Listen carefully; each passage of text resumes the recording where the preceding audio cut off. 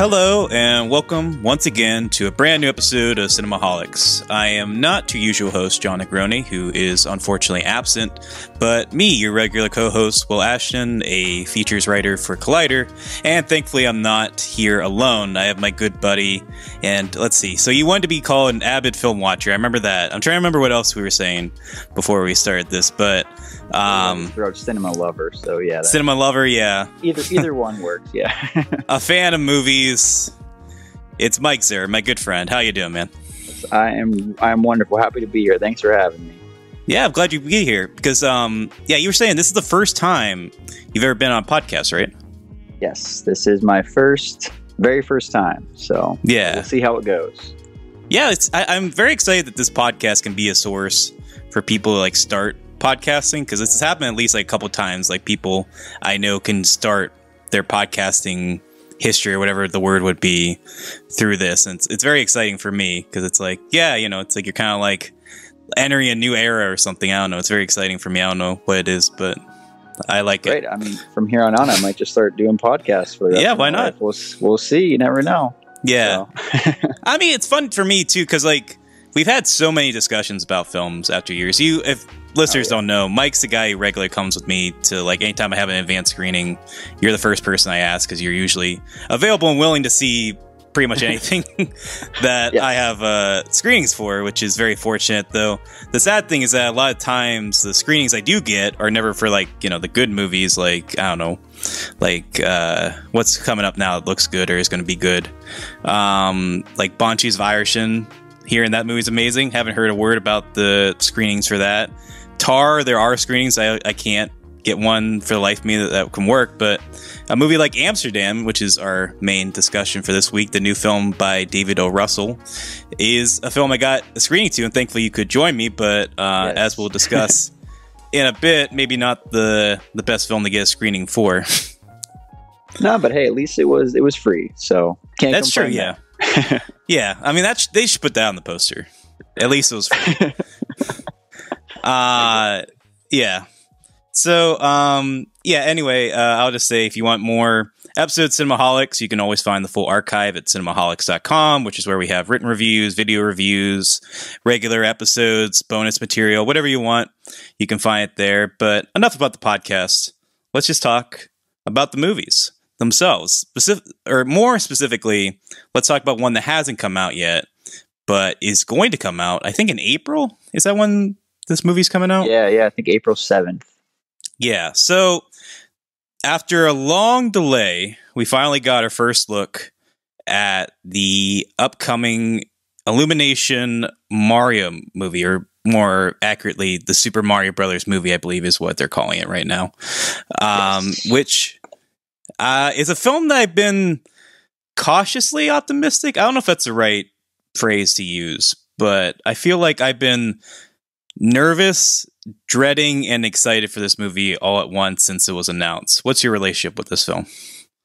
Yeah, I mean, you know, kind of the same thing. Grew up playing the Mario games, and it's a character very near and dear to my heart. So, you know, same boat as you. I definitely nervous, but excited at the same time. And now that we have the trailer, you know, kind of some of those fears and everything have kind of come to light with some choices they made with the casting and things like that. But, you know, yeah.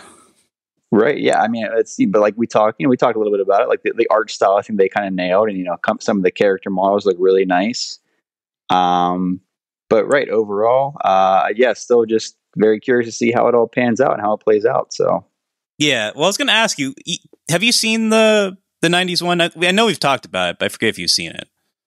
Yes, I have. Yeah. And as a child, I thought that was just, you know, that was just Mario to me. Like, I don't think I even thought they were connected, like the video game and the movie. You know, I just was like, oh, that's just a totally different thing. That's just named Mario. And then as I got older, you know, like you watch me as a kid and you're like, oh yeah, this is fantastic. And then you find out how horribly panned it was, you know, how horribly it was received. And you're like, oh yeah, I guess that was kind of trash. So. Right. I was thinking about this week, especially with the trailer out. That 93 movie, the one with Bob Hoskins and John Leguizamo, I think that might have been the first time I watched a movie and didn't like it. I can't remember exactly if it was like one of the first, but I just remember very vividly like Mario, or more specifically Mario Party 2, I think is the very first video game I ever played. That's like the very first time I remember like getting a game, getting excited about playing a video game and playing it relentlessly, just being like, oh, okay, like this is what the joy of video games are. And when I heard there was like a Mario Brothers movie, I was like, oh, it's like, you know, merging of the two worlds. Like I can finally like see this thing I love in my favorite art form, the cinema. And I was like, this is going to be great. This is like going to be one of my favorite movies. And I just remember there's like a cold opening where they're explaining like how dinosaurs transformed into like these lizards in the sewers. And there's like a dinosaur with like a Brooklyn accent or something. Is this all sounding right to you from your recollection? Sort of. It's been a very long time since I've seen it, but yeah, I mean, that does sound vaguely familiar now that you're explaining it. Right. So I just remember that was like the moment, just like I had this feeling of dread that kind of came over me. And I was just like, oh no, like this isn't right. Like this, what's going on? And then like I see, you know, I didn't take any issue with Bob Hoskins as Mario. I mean, obviously I love Two Frame Roger Rabbit. I was like, he makes sense. You know, he's Mario, and John Leguizamo, Sid from Ice Age. He competed with Luigi. I took no issue with this. But I was just like, why is Bowser a human? Like, why is he this Trump adjacent guy? I don't think I was making that comparison at that age, but like, yeah, I was like, what's going, like, that's not Bowser. And it's like, well, was Yoshi's he a Bowser, dinosaur. or was he King Koopa? That's, I think they might have called him King Koopa. I'm kind of going off of hazy recollections. I've probably only watched this movie once. Yeah, but I think Bowser is the King Koopa in a way, or whatever. So it's the same thing, I guess. But I don't think he was officially called Bowser. But I could be wrong. Yeah, because they didn't have like Goombas or anything in the movie, right? It was just like the Koopas. No, they did, right? Weren't like the big dudes Goombas? Like they were the opposite of what Goombas are. Were those the Koopas? I think you're right. It's just been a while since I've seen this movie. Since clearly either of us have seen it. So yeah. In any case, that's a long-winded way of me saying I've been very nervous about the return of Mario to the movies, but in my head, I've always been like, well, that movie failed because like they took all the wrong lessons from the game. Like it's all dark, it's not colorful, it's not fun, it's not springy like the games are. And when I heard that they were finally making a CG animated movie, it's like, okay, perfect. Like, you know, through the wonders of CG as the games are, you know, you can finally make this big, large, colorful, you know, wondrous world into a cinematic playground. And when I heard Illumination got involved, I was like, okay, I mean, like, I really hope they don't minionize this, but you know, they have the capital to make a blockbuster out of this. Hopefully it doesn't turn out for the worse. And then they announced the cast, and that's where I remember feeling that kind of anxiety, I guess, if that's a word for the film. Right. Because we got confusion. Yeah, confusion, I guess, is a better word. Yeah, because like you got Chris Pratt as Mario, which is just, it's not even that it's bad, it's just confusing. And like you said, it's just like, well, Chris Pratt? Like, I mean, nothing against like the Lego movie or anything. Like, obviously he can be a talented voice actor, but like Mario? And then you have like Charlie Day as Luigi, which makes a little bit more sense. A little odd still, but makes sense. Right. Anya Taylor-Joy as Peach, no issue. I mean, that makes sense, I guess. I think you're mentioning before, Jack Black as Bowser, which, yeah, I mean, that sounds like good casting, no issue there. Put Jack Black in more stuff, honestly. So, oh yeah, I mean, because he was like flirting with retirement at one point. Maybe he still is, but I hope he isn't, because he's one of our great talents. And then you have like Seth Rogen as DK, and it's like, I don't know. I worry because, you know, it's kind of the DreamWorks effect where it's like, are they picking these people because they're right for the part? Or are they picking them because they look attractive on the poster in like a DreamWorks 2000s era sort of way? Right. Just their name looks attractive on the poster because their faces, it's animated film, right? They're not going to be on the poster. So exactly. Yeah. So, but I mean, but I wanted to give him the benefit of the doubt because, like, you know, like I said, Chris Pratt's proven himself as a voice actor. Maybe he has the chops. I don't know. They're very secretive about this voice. I remember revealing it. But like what you compared it to was the Lego movie, which, you know, that's just a Emmett, a generic character. He's not portraying an iconic character in pop culture. So, like, yeah, I mean, I guess we'll see if he has what it takes to portray somebody that everybody has an image of what he should sound like in their head, So right. I guess we'll see. Yeah. And we should say, I had to look up his name, but the original voice actor for Mario. It's Charles Martinet or something like that. Yeah, he is in the film, to be fair. Oh, is he? Okay. It hasn't been disclosed what role he's going to be. It's rumored that he's going to play Mario and Luigi's father, which would make sense. Like, if they're like supposed to be sort of second generation Mario brothers, like born and raised in America, that would maybe explain why they went with Charlie Day and Chris Pratt as far as like, not traditional Italian actors, as it were. But yeah, now we've heard the voice. I want to hear from you. Like, what was your reaction when you watched the trailer and you finally got a chance to hear what Chris Pratt was bringing to the fold as Mario? So before this podcast, I went back and rewatched the trailer again. And I was really confused because he says one line, the first line he says is like, "Where am I?" or something. And it's just like standard Chris Pratt voice. No like voice, no like change. Was like Jack Black changes his voice up for Bowser. It sounds great. Mm-hmm. But like just sounds like Chris Pratt. And then in the next shot, when he's like jumping on those mushrooms, he says like, "Mushroom Kingdom, here we come." And it's like, a smidge of like an Italian accent or something, some kind of like Brooklyn accent maybe or something. Mm-hmm. And it's like, did they just pick two weird like scenes that meshed together that they didn't, it just sounded weird, or like, which voice we're going to get out of Chris Pratt here, I guess, I'm just confused, just to harp back on what we said earlier, just confusion still, I guess, we haven't seen enough, but the first little tidbits they gave us are weird, I guess. Yeah, no, I agree. Well, for one, I thought it was very bizarre that they didn't take that opportunity to have Mario say "Mamma Mia" when he came into Mushroom Kingdom. Right. But, it seemed like a given, but, maybe they didn't want to reveal that in the teaser. But they're saving that, yeah. Yeah. But yeah, I mean, the joke I keep seeing is that in that second line that you're referring to, it's like Mario is doing an impression of Linda from Bob's Burgers. Yes, it's very, I saw that too. Yep. Which, I mean, I don't know. I mean, it's a choice. It's, I think I'd prefer that over just traditional Pratt, like, "It's me, Mario" voice. I'd rather he do something exaggerated, but of the two, I don't know which one's really better per se. Yeah, I mean, and it wasn't until I saw the internet comparison of that second one that now you can't unhear it once you hear it again. So when I first heard that, the first time I watched the trailer, I was like, "Oh yeah, that sounds, fine. He's at least trying. He's trying something." And then, once I saw the Linda Belcher thing, that's all I can hear now. So right. Mushroom Kingdom, here we come. Yeah.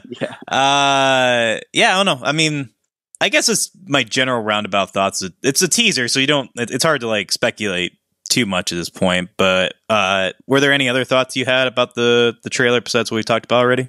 I mean, just coming from, a fan of the games and everything, I was glad they showed, a lot of smaller characters and things that were going to be in it. Like, we got the penguins, the Koopas, even when they're the dry bones chasing Luigi at the end there. And we only got a tiny little bit of Charlie Day's voice as Luigi, which was just kind of like it was just like an expression. It wasn't even like a line. It wasn't even a word. He just screamed, I think, right? Yeah. Ah! Yeah, it's just like exactly. Yeah. Yeah. But yeah, overall, I think it looks really good. Like, it looks really nice. It looks like, I mean, I think the whole problem is, aside from Mario, like, I feel like everything about the Mario, even, the casting and his character model, like, looks kind of a bit off. But like, Bowser looks fantastic, and then everybody else, even Luigi, looked fantastic. I just feel like, I don't know, something with Mario just doesn't feel right. Yeah, it took me a minute to figure out what was off about the Mario design, and I realized that he kind of looks like they took the Mario design but put it on Fix-It Felix from Wreck-It Ralph. Right, I thought the same thing, actually. Yeah.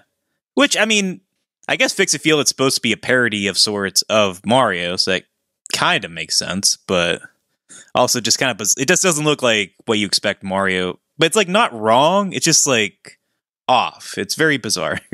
Exactly. Yeah. And like, even too, along with more internet things, I've seen people tweaking the design slightly, and like, it just, they either like extended his torso or like condensed his torso, gave him a little more of a belly or something, and like just that, and like maybe like shrinking his face a little bit, just like the little like tweaks made him look, more like the Mario you're expecting.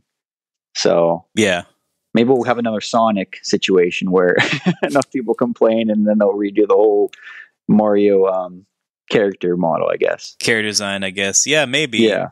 It just got, I mean, it reminds me, there's a mini game in Mario Party 2 where you can like contort, like you in a competitive fashion, you have to like contort a character's face. Oh, right. To like look, and it kind of looks like they did that with Mario. Like they like puffed out the cheeks, expanded like the jawline and the nose, and I don't know. It just, it's just like it's only slightly off, but it's off enough where you have this set image of Mario from like 40 years of video games. That's just like, if you just change it enough, it's a little bit irksome. But in a way, I feel like I can't complain. But it's just like it still doesn't seem quite right.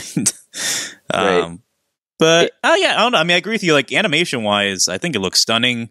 I just think it's cool. It like looks like a blockbuster. It's like an animated film, but it like looks like it. It's huge. It's going to be like expansive. I mean, we only have 2 mini scenes here, but I mean, I hope it just looks like the Mario movie I've wanted since I was a kid. Certainly, the one I wanted from the '93 version. But I don't know. It's too early to say with confidence that it's going to work. But I'm not.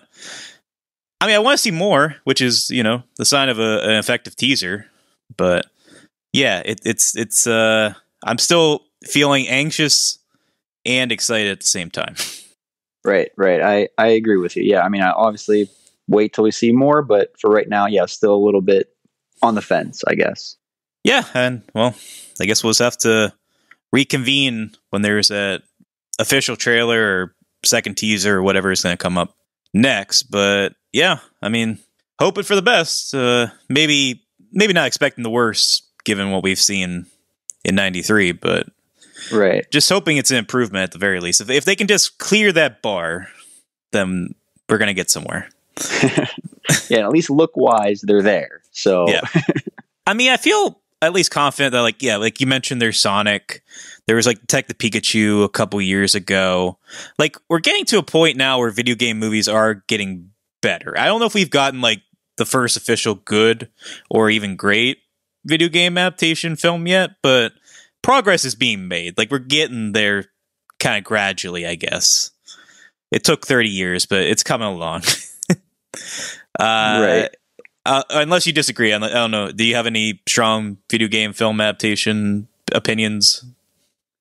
No, I mean, right. I'm with you there. I mean, yeah, we've definitely had a lot of not great ones throughout the years. I feel like, it's almost like you need to stick with, video games are an animated art form, I guess, in a way as well. So it's almost stick with the animation, so that it translates better, I guess. Right. Yeah. I mean, the biggest hurdle that's been found of late is just that, like, how do you recapture that excitement that you feel playing a video game in film form? Like, so many other video game movies have just like kind of tried to copy and paste it, but taking out the controller, and so you're just like basically watching someone play the video game you like, but you're not able to play it, and so that's kind of been the trouble for most of the past video game adaptations that we've seen. But now it seems like at least they're just kind of taking a traditional story format. Certainly, like, the story of Sonic or the story of Detective Pikachu isn't especially novel, but they're competent. Like they feel like films, and it takes like the appeal of those characters, but gives it a cinematic flourish, which is undeniably progress. But I don't know if that's going to be the case for Super Mario Brothers movie, or if it's just going to be a big step down. I guess we'll see. Yeah, I mean, time will tell for sure. So sure. Yeah. I guess that's enough about Mario, unless you have any other big thoughts. I feel like Amsterdam is just awaiting. No, yeah, I mean that's enough. I mean, we'll till then I'll keep playing some Mario games and enjoying it until we see what happens. So, do you have a favorite Mario game? I feel like you had mentioned Mario Party 2 or whatever, which was probably on N64, I believe. Yep. And we're from that same generation, obviously, growing up on N64. I feel like mine's Mario 64. Like just the just the 3D platform game or whatever. It was, that's just an iconic childhood memory, nostalgia for me. So yeah, that's probably my favorite one. All right, fair enough. And that's, if I had to guess, honestly, that's probably my second favorite already. So I think we're pretty much in line in that, at least as far as like the video games are concerned. Though I guess we don't disagree about the trailer either. So we're in agreement all around. So right, yeah, there we go. Very agreeable so far. Yeah. Well, let's see if that continues. Doing a transition here into Amsterdam, the new film, as I mentioned, from writer-director David O. Russell. So you have kind of, you don't have that much familiarity, we were talking about, with David O. Russell. Is that right? Yeah, that's right. I think the only thing I've seen was American Hustle, which I've only seen about half of it. So, okay. Yeah. And so Amsterdam now, too. But yeah so.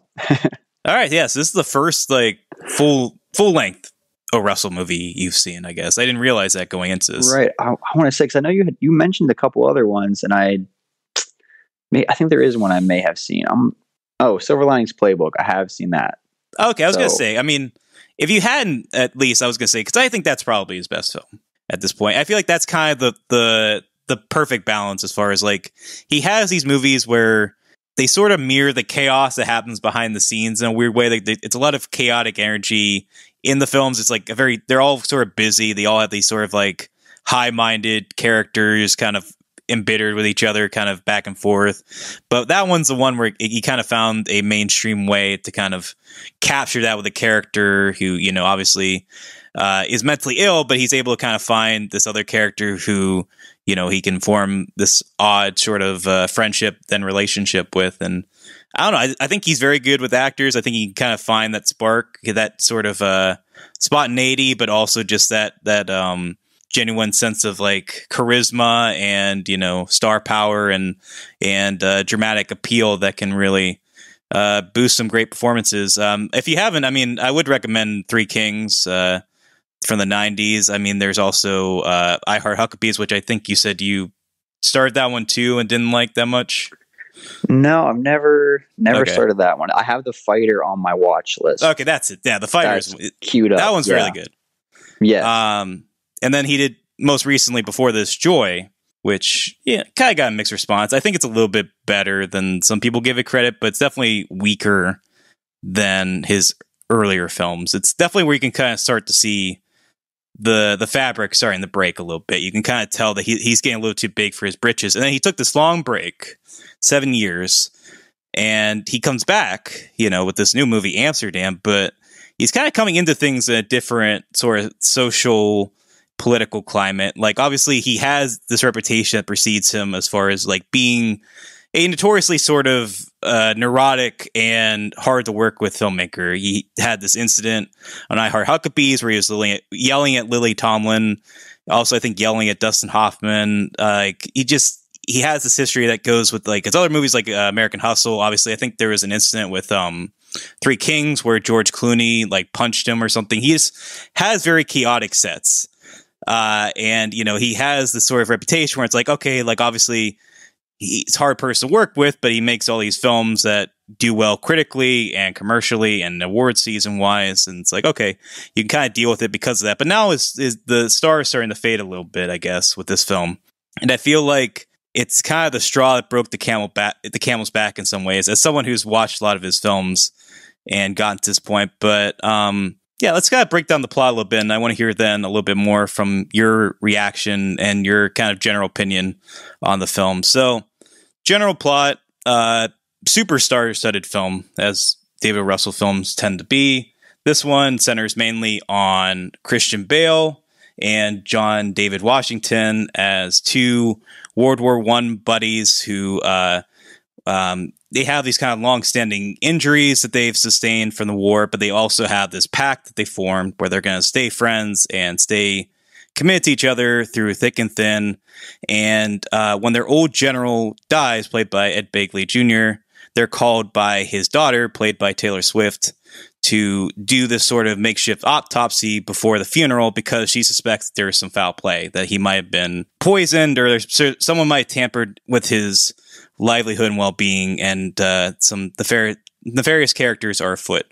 Of course, they find out that there is some bad stuff happening, but in the process of disclosing information, some bad things happen and they get framed for murder. So they're on the run and they're trying to clear their name. And in the process of doing so, they reconnect with a woman named Valerie, who was a nurse during their time at war. And they kind of also formed a sort of kingship with her. And they had this three-way pact that they would stay by each other's side through thick and thin. That obviously broke a long time ago, and now there's this weird sort of,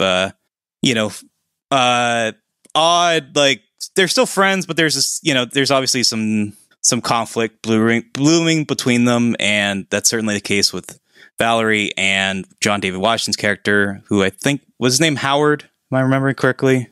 Harold. Harold, that's right. Harold. And Christian Bale, I forgot to mention his name, Bert. So that's the general plot. It's kind of hard to describe because, like, that's like a super busy synopsis, and that's like barely cracking the surface of what happens. Right. Yeah, like there's like I'm confused now, and I've seen the movie, so right. Yeah, because there's flashbacks, flash forward. There's like 2 or 3 narrators. There's all these side characters. I didn't even mention the other cast members. There's Anya Taylor-Joy, there's Rami Malek, there's Mike Myers, there's Michael Shannon, there's Zoe Saldana, Timothy Olyphant, Andrea Riseborough, Alessandro Nivola, Robert De Niro, a bunch of other people I can't think of. It's a stacked cast, and you can certainly see why, given O. Russell's pedigree. But I want to hear from you first, Mike. So coming into this film, not having been initiated too much with O. Russell's style, kind of coming in fresh outside of 1 or 2 other films, what was your general impression of the film, and did it live up to what expectations you had going into it? Right. So being, once again, as I've only seen Silver Linings Playbook and part of American Hustle, and part of the reason I have only seen part of American Hustle is because I didn't enjoy it too much. I thought it was kind of boring from what I can remember. And also, too, just to go back, I didn't realize that was almost 10 years ago now that movie came out. That's insane. Oh, yeah. Yeah. So, wow, that's crazy. But so, I had also maybe had heard some of the buzz around this movie before we went to go see it, hearing it wasn't too great. So I was like, great, another David O. Russell movie, stacked cast, that's just going to be not great. And so we saw it. And, obviously we always talk about, we try to go into movies open-minded, forget about what people are saying. We're going to go and enjoy it, see what we think about it, come out with our own opinions. But unfortunately, I agreed with what I had heard and what I had thought going into it, which was it was not going to be great. And that's what I thought. So, yeah, I mean, I guess I went in slightly more optimistic than you. I'd certainly obviously heard a lot of the reviews, and I didn't walk in knowing anyone who was at least charitably going to bat for it, which is usually a bad sign. Like, sometimes we'll see films that are like divisive, or like I hear like at least a couple people being like, yeah, it wasn't that bad, or like, oh, it's actually pretty good. I don't know why people are bad mouthing it. This one, at least when I went into it, I didn't know anyone that was even like, yeah, it's all right. Like, everyone was like, at best, like, that was kind of disappointing, which is not a great sign. But like I said, like you said, try to go in open-minded, hope for the best. Obviously, I like most of his other movies, so I'm like, okay, maybe it'll just be something. Maybe I'll be the one guy that goes bad for this film. And I can't say I am, because I feel like this is the moment where that chaoticness, that the busyness of Russell's style just kind of exceeds him, like in a way that I feel like his other movies have been against the odds, able to kind of make harmony with that sort of chaotic energy, like that busyness, that sort of the precision, the friction that happens. I feel like he's kind of able to make a film that's spirited and kind of spunky and kind of has this weird sort of prickly charm to it. I guess I say that certainly being more positive on American Hustle than you are, obviously, but I don't know. I guess really seen the whole thing, so that's true. Yeah, I've seen really the end of it. Yeah, I mean, I guess with that film, I can at least see the conceit where it's like that movie is very openly copying Scorsese's Homework, but that movie, it's like kind of like every Scorsese film has this very competent control of style and tone, and it's just like even when the characters, like in a movie like Goodfellas or Wolf of Wall Street, even when the characters are sort of outsized and like kind of full of this rambunctious energy, like the film themselves have very formal and pristine kind of control. And I like that movie. It's kind of like, well, what if the movie sort of matched their outside personalities, and like what if we kind of made a film where the movie itself is sort of representing how kind of self-indulgent and oversized and egotistical these characters are. And maybe it's me being very charitable in my read of that film, but I feel like that was at least my perception of what O. Russell was trying to do with that. So I feel like I can walk away being like, even if that doesn't work as well as his earlier films, I can at least appreciate that.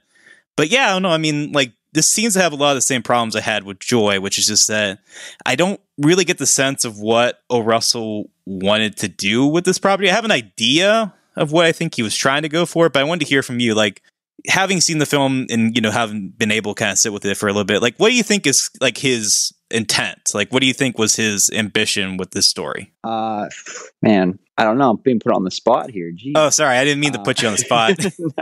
No, it's fine. I don't know. I mean, I feel like we talked about it a bit afterwards, and it was like, it kind of seemed like, and I mean, this is supposed to be this is a true story, right? Or like based on a true story, correct? Like, that's what it said, at least. I don't know if it's like a Fargo effect where it's not really at all, but I would say more, because Fargo, I think, is almost entirely fictitious, but right. Fargo, I think, is 100% right. Right. There's a character that Robert De Niro plays called the General, and his character is based in fact. And I think there's like a couple events, like there's like, without getting too into spoilers, there is like a secret organization that is shown like kind of towards the end of this film that is based in truth, kind of in that historical transition from World War I to World War II. Like, I think that's where the truth lies, but everything else, including like the main characters, are entirely fictitious. Right, like, right. It's like, yeah, like it would be like if the movie Titanic, the only thing that was real was just that there was a ship called the Titanic. Like that, like there's obviously a little bit more to truth in that film, but it'd be like the equivalent of that as far as Amsterdam's relationship to reality. Yeah. Okay. Yeah, and that's true. I remember at the end too, they did show like that comparison shot with De Niro reading that script or whatever, next to the shot of the actual general guy he was playing. So right, it is true, but right, like you're saying, there's probably just a lot of made up stuff in there for sure. But yeah, so I guess going along those lines, it tried to kind of make this, I don't know, like a comedy drama with a history thing in it, and like it just, he tried to do like too much, I guess. And I don't know, for me, and a lot of people, I guess, it didn't really work out. Because the comedy was strange, because there was characters who were being serious, and then they would, try to throw a joke in there. Like, was that a joke, or was that just the character being weird? And then, you had people who are comedians like Mike Myers, and he just seemed out of place almost in this movie. Like it was just very strange. A lot of the choices, for sure. Mm-hmm. Yeah, I mean, I don't know. I haven't heard any interviews or like read anything from O. Russell, but the vibe I get from seeing the film is that I think he's trying to tell the story in a sort of pointed and timely way. As far as like, obviously, like I said, it's sort of this transition point between World War I and World War II. We have, the lingering after effects of the First World War are still apparent and pretty obvious, as far as like tons of civilians are still, suffering from these ailments and, injuries from the war. But broadly speaking, no one really wants to help them. Everyone just kind of wants to pretend the war is over with and wants to move on. And only a character like Bert, played by Christian Bale, can really accept that, because he just lives with these injuries. Like he can't ignore them because it's his life. And so he's like one of the few people who can come to their aid, but he's trying to find this like cure-all elixir that just doesn't really exist. And it's kind of similar to, John David Washington and Margot Robbie's characters, who they had this sort of nirvana point in Amsterdam, this kind of safe haven with Christian Bale, where it's like they could kind of put the war away, and like find this sort of peace that's been absent through most people's lives at this time. And they chose, for, you know, multiple reasons, to move away from that.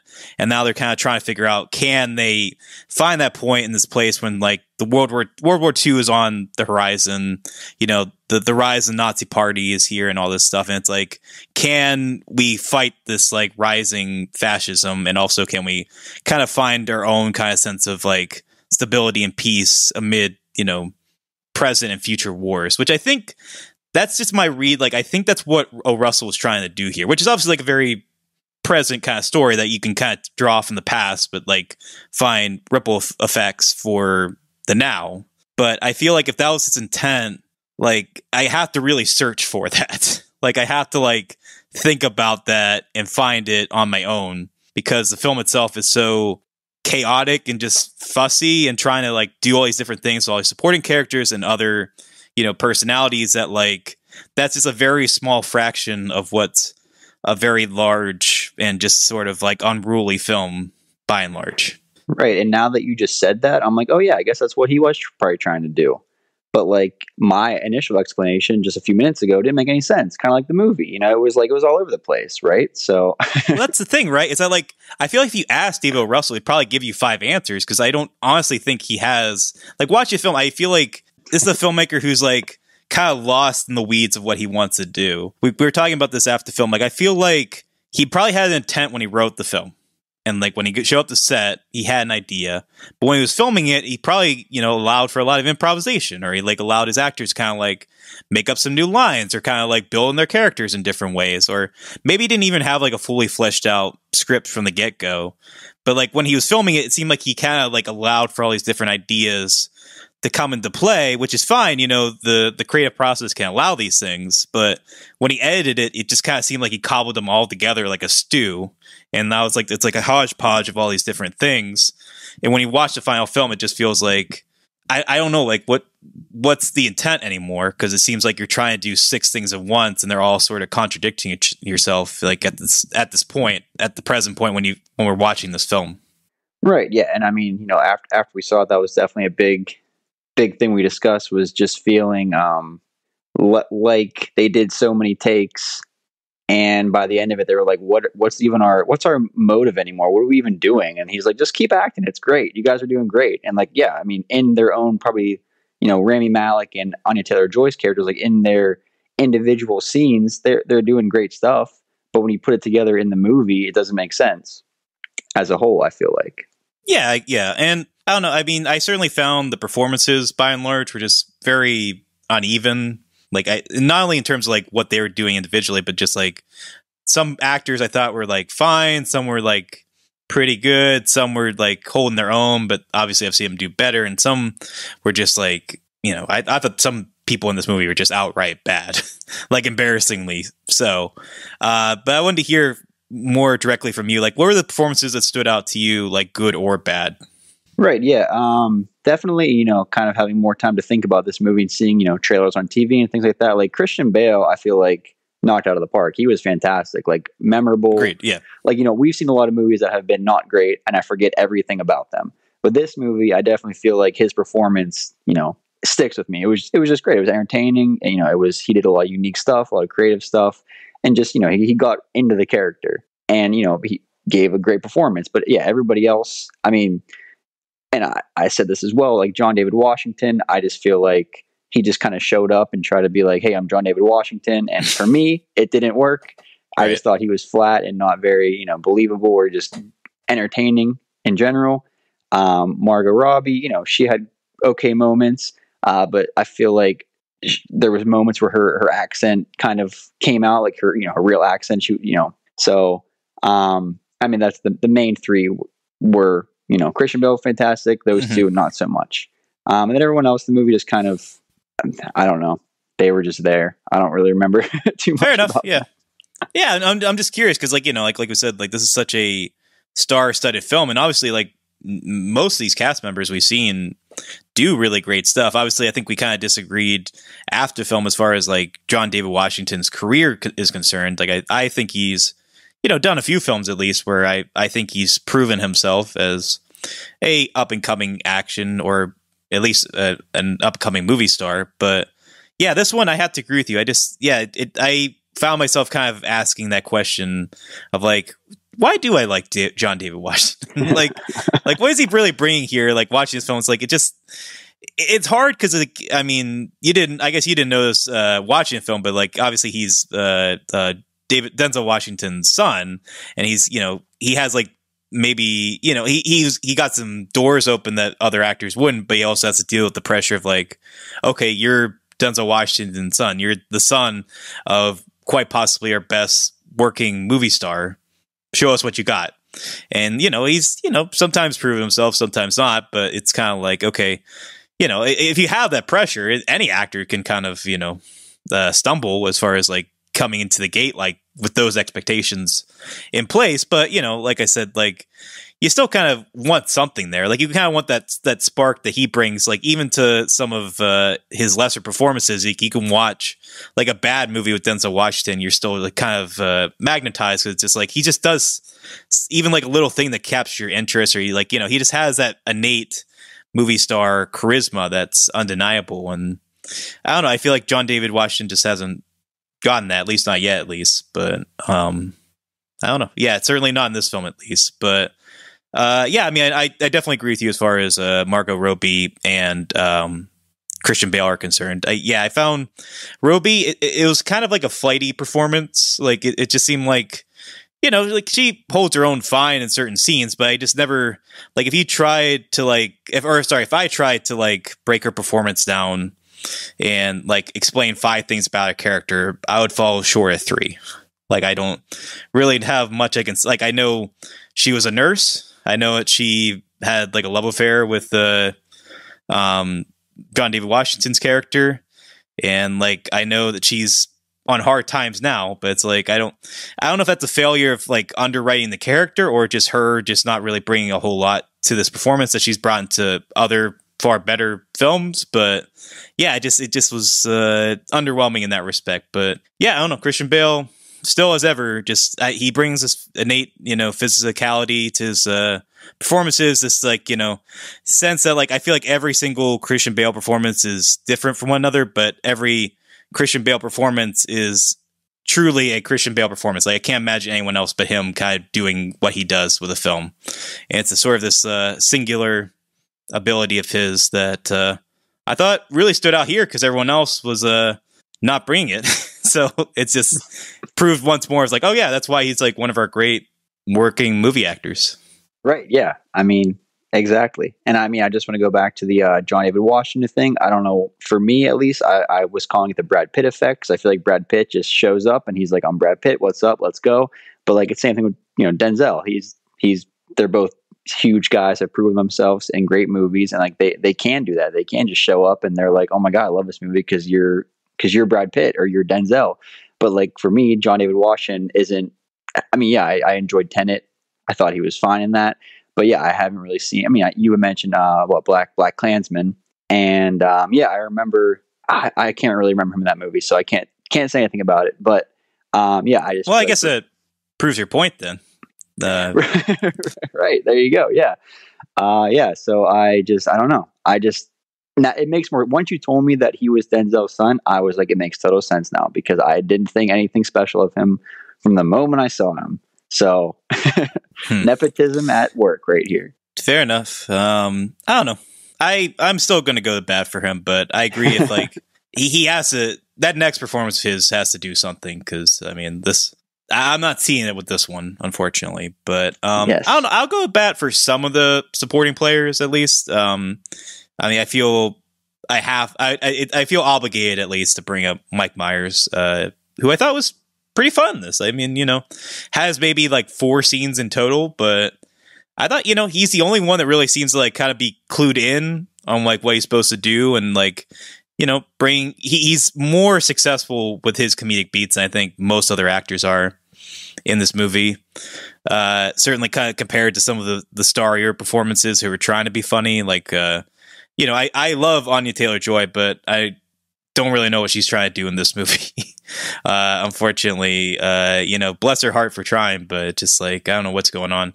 Same with the Alessandro Navola, who, I mean, I thought he was great. And did you ever see The Art of Self-Defense? Well, I got to look up who this guy is because I don't even know. Was he the one cop guy? Yeah, he was like the bumbling cop. Right. Okay. Yeah. No, I've never seen that movie, but yeah, I was going to bring up him as well because I didn't know what his whole deal was either. Right. Like they kept focusing on him in a way. It's just like, is he like going to be important, or is he just like supposed to be funny? I mean, it's just like, I don't know. It's just like constant dead air when he's around. Like he just keeps fumbling, and it's like supposed to be like uproarious, and it's just like, okay, can we just move this along so we can get back to the mystery plot that we're supposed to be telling here? I thought. Right. Yeah. Yeah. Like the scene when he picked up some kind of glass thing and he almost broke it or something. And there was like, a beat, and you're like, okay, was that supposed to be a joke or like, right. Right. So yeah, it was very, very strange. Didn't get his whole shtick. Yeah. But, I don't know. I mean, I thought like Zoe Saldana, you know, her scenes were pretty strong. Like, I mean, I don't know. I thought there was like kind of like a tenderness to her performance that was sort of lacking in most of the other parts of this film. Like for a film that's like constantly so busy, constantly kind of just trying to fill the frame with stuff, I appreciate that her moments were kind of allowed to breathe a little bit and just kind of be present in a way that most of the other movie just wasn't. Like it was just kind of like constantly like anxious to like do stuff. Like it felt like it couldn't like just lay idle in a way that her scenes were able to be a little bit more contemplative and, you know, reserved. But other than that, yeah, I don't know. I can't say anyone else in this cast other than De Niro, who, you know, De Niro's De Niro. He's going to be good. It's noteworthy if he's bad, and he's not bad in this film. So, yeah, everyone else I thought, yeah, was, if not a disappointment, just underwhelming at the very least. I mean, certainly like Malik, I feel like him and Mike Myers should stop working together because I guess, well, you liked Bohemian Rhapsody, I guess. So I won't badmouth that movie too much if you're a fan, but yeah, I mean, I remember enjoying it. Fair enough. That's all I can say about that. So, and I mean, you know who else enjoyed it? Who? The Academy of Motion Pictures and Sciences. They gave it like 2 Oscars, right? The only people who matter, right? Yeah. So. They love the editing and Rami Malek's performance at the very least. So that's right. Yeah. I think they did get other Oscars. I can't even remember anymore. But yeah, I can't remember either. But yeah, that's right. He did win. Yeah, best actor for that. So yeah, I mean, it was it was the teeth. It was all the teeth. Yeah, it was the teeth and the accent. And him lip singing some of the greatest songs ever performed. So that's the way you win an Oscar, I guess. I mean, if you ever wanted to know, take notes. Yeah, that's how you do it. I don't know. So I don't think anyone's going to be listening to me, but heed my advice. I'd say, Mike Myers, next time you pick a project, your next film, you know, I think he does like a film now, like every 4 years. I feel like it's like Inglourious Bastards and then Bohemian Rhapsody and now this film. So longer than 4, maybe 8 years. I don't even know. Right. Yeah. I mean, you know, I just think we have to be happy he's on the big screen, right? I mean, just to see him and stuff. So I mean, if he keeps getting casted with Rami Malek, just so be it. At least he's getting work, right? At least he's working. So I don't know. I'm just saying. I mean, in my opinion, one of those 3 films I mentioned were good, and one of them didn't have Rami Malek. So I think people can kind of you know, figure out what's happening there. But right, and 2 of them involved you know, World Nazis? War II-esque things. Yeah. Yes, exactly. So look at that. There you go. Yeah, so I don't know. I mean, do you have any other kind of thoughts about the film? We can kind of start wrapping it up unless you have anything else to say. No, I mean, I'm just going through the cast, and you know, Chris Rock, I don't think we mentioned him. Chris, yeah. I was going to he's embarrassing in this film, I think. Like, I felt bad for him. I thought, did you not think so? I mean, dude, I don't even remember. I remember him being in it, but yeah, I don't remember anything about his character, anything he did or whatever. But yeah, so please go on. I was just like, remind me. Yes, I don't know, because I feel like he's been trying to kind of branch out. It seems like he did Spiral, he did the most recent season of Fargo. Like, it seems like he's pushing himself a little bit more as an actor, and I don't think either of them have been super successful. Obviously, Spiral was a disappointment as well. And the most recent season of Fargo, I never even got around to finishing it. Yeah, me either. Yeah. But like, I admire the intent. Like, I feel like he's at least trying to push himself. But like this film, like I thought all of his scenes were kind of cringy. Like he was just trying really hard to like make this character work, and the whole thing is just like he is just like telling people don't hang out with white people, and it's like that's the joke told 15 times. And yeah, I just feel like I don't know, it was just kind of like a deer in headlights kind of moment. It just seemed like he was just constantly like not sure what he was supposed to be doing. He was probably under directed, as a lot of these actors are, unfortunately. And yeah, I don't know. I just felt bad for him, really. I guess embarrassing is a strong word. I guess I just felt bad for Chris Rock.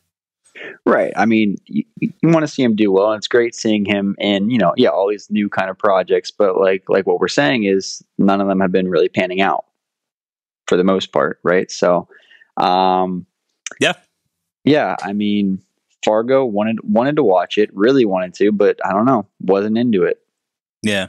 Did you watch the first three seasons at least? Yeah, I did. I really enjoyed. Well, I enjoyed the first two. Season 3 was Oh, really? Okay. That was the one with Ewan McGregor, right? Yeah, I liked season 3 fine. It's definitely the weakest of the of those three that you mentioned. Right. But I don't think it was bad. It just wasn't as good as the first two. That's for sure. Yeah. All right. Fair enough. Yeah. Well, we didn't really talk about Taylor Swift, I guess, but did you have any thoughts on her performance? Because it's somewhat noteworthy. Yeah, I mean, I don't want to say too much, but yeah, I mean, she was fine, I guess. Fair enough. I mean, no opinion on her really. She was Fair in enough. It. I feel like that was like a big, maybe a selling point for some other people who don't usually see these kinds of movies. They're like, oh, Taylor Swift's in it? Sure. Let's do it. Yeah. But, I guess I just bring that because like, it's kind of fascinating to see ensemble pieces now at this point, because star power isn't what it was before.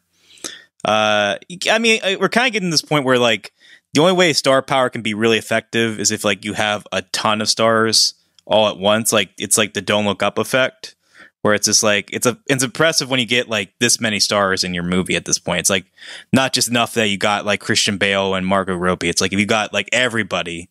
But I feel like the Taylor Swift edition was the one that seemed to capture most notice. It's like this kind of thing with like Harry Styles being in Don't Worry Darling. It's just like he's like a bankable name compared to everyone else, because like he has this innate stan fan base who like is going to actually go out to movies to see it. And I don't know if that's going to be the case with Taylor Swift based on the box office, but it was kind of one of those things where it's like, oh, okay, well, like this Taylor Swift's in the movie, like maybe people will notice, younger people will notice, but doesn't seem to be a case for kind of obvious reasons, but alas, yeah. I guess you can be all grateful that she's not getting the same ire that Harry Styles is getting for Don't Worry Darling. Right. Well, yeah, I mean, he had he's like the star of that movie, right? Like Taylor Swift's just a ensemble cast member. So I mean, a cameo, basically. Right, exactly. Kind of like, because Harry Styles was in Dunkirk as well, right? As like a tiny role. Like, but what can you really say about him in Dunkirk other than he's in it? Right. Nothing. Does he even have any lines? He might have like a line or two or something. I think 3. Right? Okay, I think he has 3 lines in it. Exactly. So one might have been "What's going on with the war," or "I'm sick of the war." Right. Well, I just feel like, I guess I'm comparing the two just because it's like Taylor Swift had, she had a slightly larger role, but it's like, she was fine in this, and Harry Styles was fine in Dunkirk, but it's like you throw her a leading role and she might just ruin the whole thing. So, yeah. I guess maybe Taylor Swift is at least more self-aware in that respect. I mean, but she's really been struggling to get into like an Oscar prestige film. Because you remember what her last performance was before this one? No, I don't remember. Well, I'll give you a hint. It was a certain major Broadway musical. Yes, Cats. Yes, Cats. She was in Cats. Fantastic. So, well, yeah, not really hitting the home runs there on the big screen, but no, but it seems like that one fought a lot of the cast that were somehow unfortunate enough to be put into that one. So, right? Yeah, I mean, I'd say by and large, probably Cats is more embarrassing than Amsterdam. Oh, 100% for sure. Sure. But, yeah. I mean, I've at least seen one of those movies, so. Sure. Oh, you didn't see Cats? No. Well, okay. You didn't have a screening, so I didn't make it out. Fair enough. All right. Yeah. I mean, I guess that's my thoughts on Amsterdam. Did you have anything else? I did just looking at the cast again real quick. I did want to touch on Timothy Olyphant's, like, just his Timothy makeup. Olyphant, yeah. Yes, yeah. I've been messing names up all day, I feel like, over here, but that's I mean, that's been my whole deal on Cinemaholics since episode 1. So what is I take no issue with fixing names? No, I mess up everyone's names. Okay, perfect. So yeah, I'm right there with you then. Perfect. I'm fitting just in. My first time here. There you go. Yeah, you're getting right into the Cinemaholics formula. See, I can't even get the name of the podcast right. Yeah, exactly. It's all good. Yeah, I just wanted to say, he looked like the makeup and everything for his character, well, and just makeup in general, I guess. Christian Bale and all the wounds from all the soldiers and stuff. Like, I just feel like that they did a good job of making it look, realistic and nasty, and like just Timothy. What is it again? His last name? Timothy Olyphant. Yeah. Yes, I'm assuming that's what it is. Yeah. Yes, it works for me. Unless if he corrects us, that's what we're saying from now on. So, sure. I think he looked just like they made him look really grimy and disgusting, kind of how his character was supposed to be. So I feel like he stood out a bit. I mean, he wasn't in it too much, but yeah, I think just the way they made him look, he looked really menacing. Mm-hmm. Yeah, I take no fault with how the film looks, I'll say. Though I guess he didn't mention that Emmanuel Lubezki shot the film.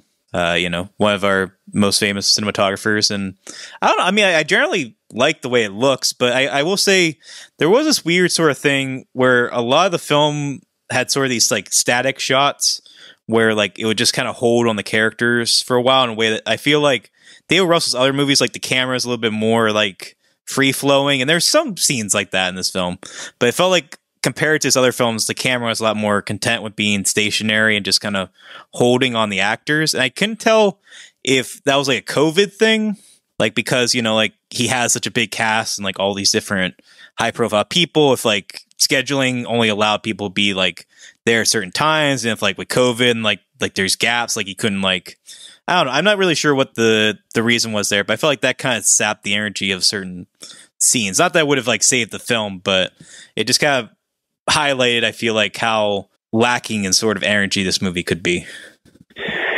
Right. Yeah. And now that you just said this cinematographer, I was looking up all their stuff, and wow. Yeah. I mean, it fits in with the rest of their resume, like just the look of it, and like, it had like that, a little bit like it was a historical piece, but it was like the bleakness of it a bit, like Children of Men and Gravity and Revenant. So like, yeah, I mean, yeah, nailed the look of the film for sure. Definitely like that.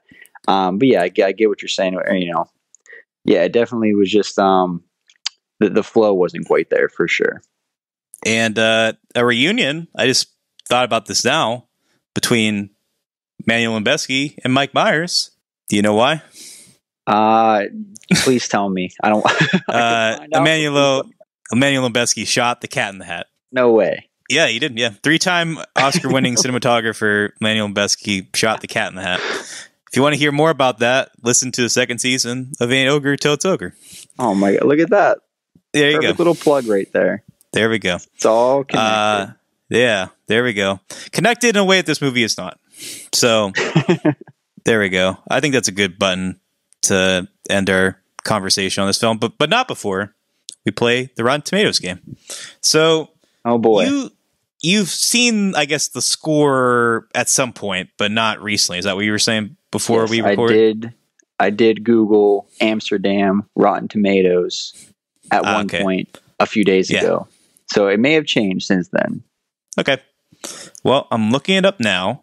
It's based on 171 reviews. What do you think is the score on Rotten Tomatoes right now? All right. I'm going to say 33%. Very, very close. It is. Okay, actually, I'll let you guess. Do you think it's one below or one above? One above. Yep, you can hit it right on the head. It's 34%. Wow, look at that. Yeah, that's I noticed it. Yeah, I mean, I think probably David Russell's first Rotten, I have to imagine, because like a lot of his other movies have gotten like 90, 80%. I think even Joy had like 60 something percent. This is definitely a new low for the filmmaker, and maybe not an unwarranted one. But do you want to guess the audience score? Just to mix up a little bit. Sure. Let's say, you know what? I'm thinking the audience probably liked a little bit more. So you know what? Let's give it a 60. All right. Yeah, you're actually extremely close. Do you want to guess a little bit higher or a little bit lower? Let's go a little bit lower. 59? Yes. You should have guessed higher. It was 61. Dang it. Very, very close. But yeah, I mean, you have a knack for this. You're already, first time playing, you're already better at this than I am. So, right. Well, like I said, I kind of cheated a bit, so it's not 100% fair. I mean, you didn't know the audience score, right? It was probably right next to the critic score. So, I may have seen it, and I may also have slightly a photographic memory. No, I'm just kidding.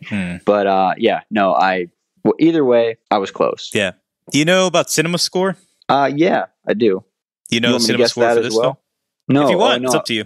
No, I don't know it. So yeah, I'll tell you. I have no idea what this is. So okay, this is a pure guess. So yeah, is Cinema Score? Is this just critics, or is this like is this like the IMDb rating where it's like anybody can rate it? So Cinema Score is based solely in Las Vegas, and they poll. I don't know how many audiences. I'm assuming one, like a test audience that sees the film, kind of similar to the type of audience that we saw Amsterdam with, and they were just like, "What grade do you give this film, A to F?" And whatever the average score of that would be is what they give the Cinema Score. It's a sort of weird, arbitrary thing. I don't know why it matters, but it's every time like there's box office or whatever for a film, they always refer to Cinema Score as like what audiences are feeling, because those audiences in Las Vegas represent the nation at large. So yes, as they do, and I mean, not that we're in Vegas seeing these movies, but as we know for these screenings, I feel like people there love these movies just probably because they're seeing them for free. Exactly. Yeah, and it's it's not a fair metric, I would say, but probably not. Either way, so this is an A to F rating for this movie. Yep. The Cinema Score for this, are there minuses and pluses or no? Yeah, you can. It could be anything from a flat A to a flat F, but there's always like A minus, B plus, B minus, C plus, C minus, etc. etc. I'll give it a C minus. C minus. All right, not quite on the ball with that one, unfortunately. Do I think it's higher or lower? All right, probably higher. Like a B. That's exactly right. It's a B, which is also lower than, I guess, your average David Russell movie gets. I'm looking it up. Most of his other movies have gotten between an A minus or a B plus. Like The Fire got an A minus. I think Three Kings got a B as well, but like Flirting with Disaster, I forgot to mention that one at the top, got a B plus. I believe Silver Linings Playbook also got around an A. So, it seems like critics are, more often not more receptive to his films. Critics and also Cinema Score. But yeah, this one just didn't quite do it for anybody. And the box office has also been pretty dire. I think it made less than $8 million on its opening weekend, and the budget is like $80 million. So not great. Nope. So David Russell won't be casting this many stars in his next film. Maybe not. We'll have to wait and see, though, if he gets a next film. I don't know. But that's a conversation for another day. Mike, thank you so much for joining me. I really appreciate you coming on and making your podcast debut on Cinemaholics. Yes, of course. Thank you so much for having me. It was a blast. Yeah, I'm glad we could do this. So generally what we do to wrap up the episode, for some reason, we always say like from the internet blank, but we're both from Pennsylvania. So it's up to you. We can just say bye, or we can do that, whatever you feel. Hold on. What are our options here? Oh, so I just like generally because he's from California, so he'll be like from the internet California. I'm John, and I'll say from the internet Pennsylvania. I'm Will, but since we're both in Pennsylvania, I don't know if it would just be kind of weird.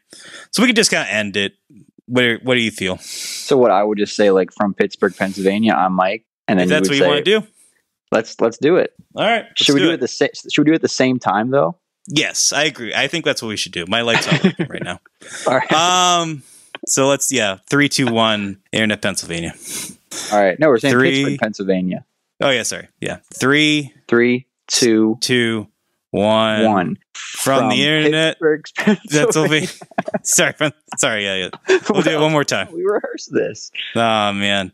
All right. Right. 3, 2, 1. From Pittsburgh, Pennsylvania. I'm Mike. I'm Will. Wait, you're Will. Whatever. I think that's it. We're done.